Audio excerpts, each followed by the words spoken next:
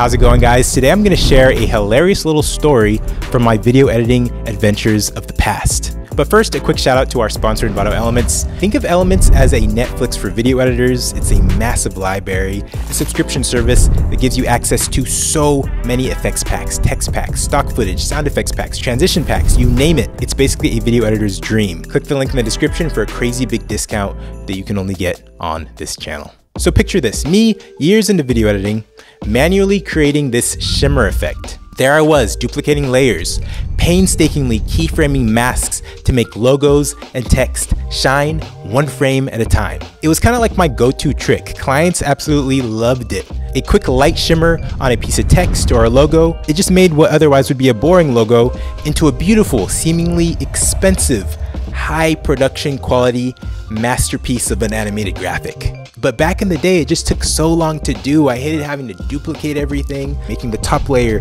brighter, then creating a mask, and then tracking and animating that mask over that original layer. Doing that made me grit my teeth every time. Then one day, like the dummy I am, I stumbled across the light sweep effect in After Effects.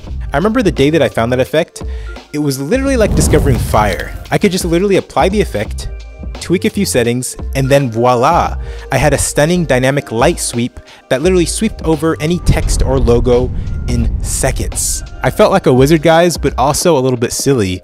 That was years of my life wasted, guys. It was crazy. If you have not used the light sweep effect yet, well, let me show it to you.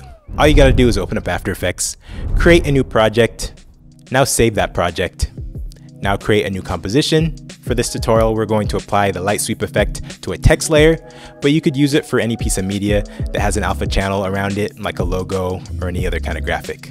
Now go over to Effects and Presets.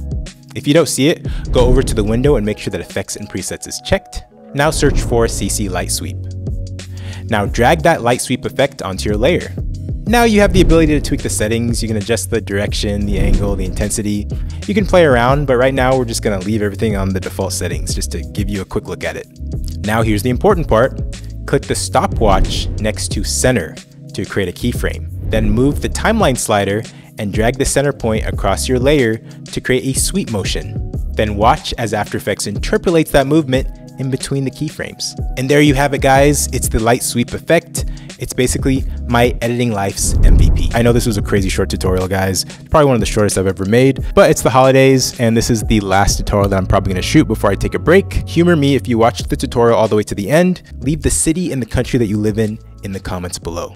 Thanks for watching, guys.